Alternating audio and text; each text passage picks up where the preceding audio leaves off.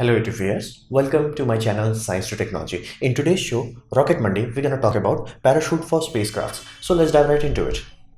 Well, first we have to understand what the heck we are talking about. We are talking about a structure that uses air for work, for useful work. Now, what is the main selling point is why the heck we want to use parachute rather than rocket is basically allows maximum drag for minimum weight. There are other systems that can allow you to have a lot of drag, but problem is none of them comes to like drag to weight ratio. So that's why we use parachutes. Now atmosphere is a thick medium, like again our atmosphere, technically we call it from 100 kilometer and below, but again it's a thick boy. What does that translate to? That translates to that whole area becomes an area where you can dump your energy. So you put a lot of energy in order to get to orbit, but yes, the energy cannot be created nor destroyed, so you have to reduce that reduce or remove that energy in order to land. So doing so, utilizing atmosphere itself helps you. It's like, yeah, rather than firing retro rockets, you can use the atmosphere itself to slow you down. Heat shield does that. That's the primary objective of a heat shield, but again it can only slow down you from, let's say, 28,000 kilometer per hour to around, let's say, 2,000 kilometer per hour. Still very unsafe. So we have to utilize parachutes after that point, and it can slow down from hypersonic, like upper hypersonic, not like 20 Mach 20 or something like that. Upper hypersonic is like 2,000 kilometer per hour plus, but that's also pushing it. That's like cutting edge ICBM parachute designs and all that jazz. Yes, some parachutes are used in ICBM for evasion and all that jazz. So, and it allows to come from that kind of high speed, from like above 1,000 kilometer per hour, to land safely. That's the whole point. You can design something that can reduce that speed. So what is the logic behind it? Well, we utilize flexible material, because here's the deal: when you are fighting against atmosphere, rigidity is your worst enemy. You have to flex with it. Heck, if you watch into jumbo jet and when they are landing, you can literally see their wings flexing. You want to be flexible with the wind when you are dealing with it, and when you are talking about something moving at like supersonic speeds, you really need to be flexible. So that's why the most flexible materials are selected. Design is directly made for loads. Now this is one thing you may think, hey, why not put the biggest out there? Here's the deal: let's assume you are dealing with Apollo engineers and they're like, okay, we have to make a parachute with redundancy. Of course, you will design in such a way. Let's say you have 3 parachute, and if one of them fails, you should be safe. Heck, you will design in such a way that even if the second one also fails, first one will at least give astronaut a chance of survival. Yes, they will be injured, but there will be a chance of survival. You will design in such a way. But what happens if you overbuild it? Let's say you took the one and diameter came out to, let's say, 10-meter diameter. You're like, let's make it 12. Here's the problem with that: if you did that, the time from your high altitude to lower landing will increase. So it will go, let's say, from 3 minutes from when you are up deploying your main chute, 3 minutes, it may go as high as 11 minutes. Now what will happen, that is bad in that time, is you can drift off course. So your literally your search party has to such a very large area, and you could you can try to land on India, you may end up in Pakistan. That could literally happen if you are falling from that height for that long. So, and not to mention, atmosphere also starts to control you more. If you have a certain kind of speed, there is certain inertia into you, so little bit of wind will not do too much to you. But if you have very large surface area, little bit of wind speed is it's supposed to land in New Zealand and ended up landing somewhere else. That could happen. That's why parachutes have to be precisely sized. You cannot just go YOLO on it.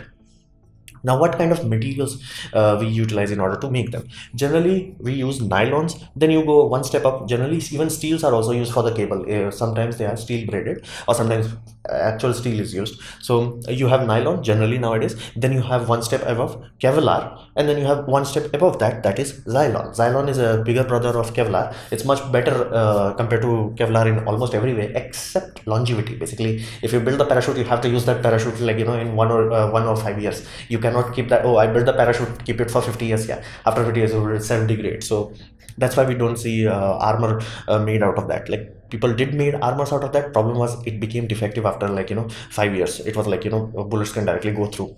So that's why, again, if SpaceX is using Xylon, so they have to make sure from manufacturing to deployment, they have to make sure the time is correct. They cannot be like, okay, we manufactured it in 2020 and then kept it in shelf for 2030. Yeah, at that point it's useless. But if you can get it in within its degradation period, this puppy is awesome. So that's the logic behind it. Now, one thing you have to understand is this applies to almost, it's a universal law, so to say, right tool for the right job, because there is no magic parachute. You cannot design a parachute that works well on Mars and works well on Earth. You flat out cannot do that. So big ones, generally the big, humongous parachutes that we see, they are generally good for slow speed. So basically, if you are talking about from around 500 kilometer per hour to around, let's say, zero, so that's the range. That's like big parachute, I got this. The moment you deploy that kind of big parachute on sonic speed, basically 1,000 kilometer plus, that parachute is like, see you, done. It can't do anything. It will literally tear apart, or it will tear apart your capsule, so to say. So we generally utilize small ones for high speed. So if you have to, let's say, your heat should reduce most of your energy, again you still are talking about, like, around 2,000 kilometer per hour. So if you have to slow down from that speed, like from 2,000 to 500, at that point small parachutes are your best friend. So we design different parachutes for different needs. That's why whenever you see any sequence of parachute launches, they're like, okay, tiny ones, even smaller tiny ones, then some big ones. There is a reason for that, like right tool for the right job. And parachutes are generally classified in three main categories. Main parachute, that's supposed to take you from 500 to safe landing. And then you have drogue chutes. Drogue chutes are generally for stability. Basically they will be deployed as early as possible, and they will be like, okay, let's stop the tumbling, let's give a directionality to it. Basically they are stabilizers, they are fancy stabilizers. Generally they are made of Kevlar, because they have to go through a lot of heating. So you have drogue parachute for stability. Then you once you have done that, like once the capsule is like, I got this, I'm stable, I'm okay, I'm cool, then you cut them. Then you send pilot parachutes. The pilot parachute is main job is to pull the big parachute on, because again these things can be huge. So to make sure that you don't tear apart the huge one while deploying it, we generally use a soft deploy. To have that soft deploy, we utilize pilot chutes. You can understand, that's why we have right tool for the right job. So what about the deployment? Now deployment, you have to understand in this way. We generally use explosive mortars. Yes, that mortar that is used by military, basically that pipe, you're like, boom, boom, that thing is used. The reason for that is basically parachute has to be deployed in a window. When you're coming from upper atmosphere to lower atmosphere, you have a fixed window. You cannot be like, yeah, I'm gonna deploy parachute.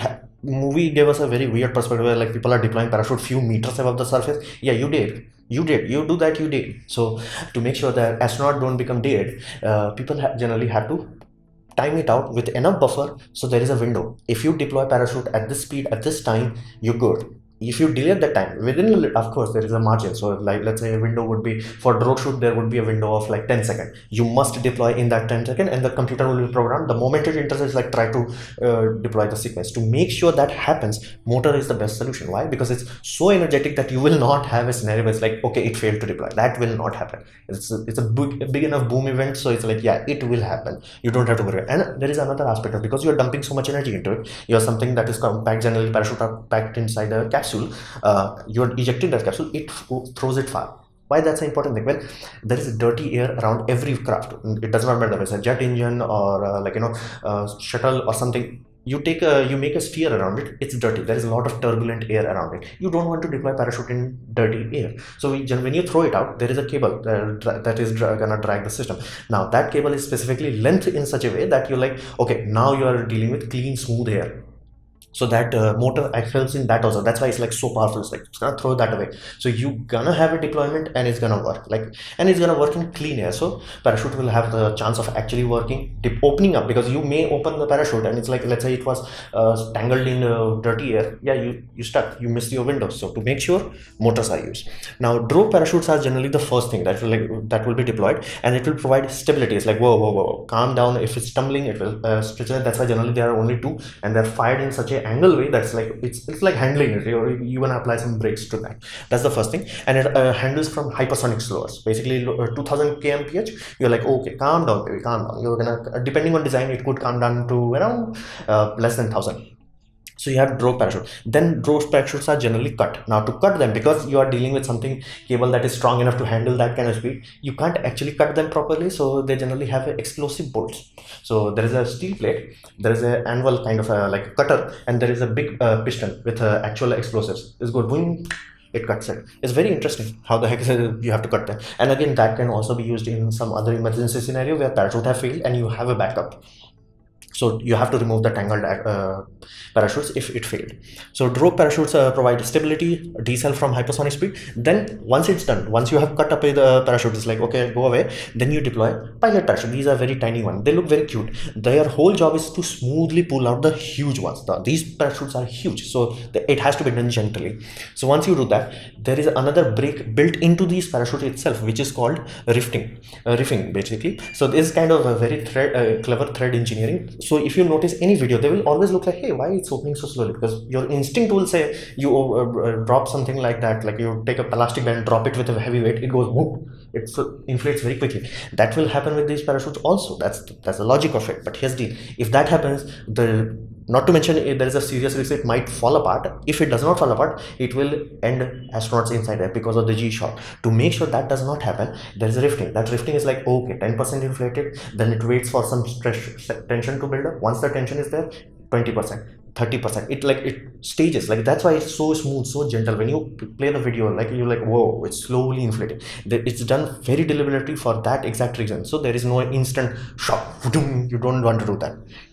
So pyro cutters are generally there for in case if parachute fails, you have to disconnect them, because if they end up tangling with other parachute, so you only need one parachute to do okay-ish landing, 2 you good, 3 awesome. But if let's say one fails, and they might have to disconnect it, so there is a pyrotechnic cutter built into the system. So that's how just you're gonna deploy this damn system. So what we can expect in the future? Better materials, obviously, and design wise, as we are going, this is one of those technology where our CAD modeling has not caught up to the scenario, because you cannot simulate so many threads properly, and not to mention atmosphere is ludicrously dynamic itself. So we have to do old school testing for most of it. Like, computer simulation is like, gets us into the ballpark, but once we have to finally design it, we have to test it. That's why parachute development is so slow. It's like it takes actual rocket launch to actually test the damn thing. I have provided video down below, you can see that out. So we're gonna work on that. Now, right now you have to understand, you may think like we humans have been doing this for like 1969, and we solid on that, but here's the no. Parachutes like still have very high failure rate, and anybody of you are following like space news recently, you must have noticed like space has a lot of issue with their parachute. Boeing, they tried a final test and one of their parachute failed, and it happens from Apollo mission also. In one of Apollo 15, I think, the landing, one of the parachute failed. Again, the system was designed in such a way that it could handle one failure, but it failed. So parachute does not have a kind of record where it's like, dude, I fire it, it is gonna work. It does not have that kind of guaranteed reliability. So people are trying to ditch it for human system. That's why SpaceX new system generally going for engine only, because even in Mars scenario, imagine it this way, you still have to build a sky crane is running on rocket. So why the hell, once you have the heat shield, you're still gonna need the heat shield to slow down from 20,000 kilometer to let's say 2,000. But rather than like having a parachute that can only slow you down from let's say 2,000 to 500, why not remove that stage, have a bigger bigger rocket crane stage, and that itself will do the zero velocity. Simplicity, reducing the part count is simple. So that's why there's a very serious chance that in future, once we have actual reusable rocket by multiple manufacturers, parachute will simply disappear, simply because it's not that stable, and we have been developing it. It's not like it's not a it's just a technology that's developed by NASA and all that. There are many companies pouring their sweat and tears into this, and still this will be still very tricky, so to say. So there is a very good chance that in future we may just forget that spacecraft used to use parachute to return to Earth. So this was my presentation on parachute. I hope you liked it, learned from it. In that case, please click the like button, share it amongst your friends. That will help me a lot. If you didn't like it, didn't enjoy it, I urge you to press dislike, press it twice to show me extra disappointment. Please leave a comment because I try to reply to all of them. Subscribe, press the bell icon if you're free, and as always, thanks for watching.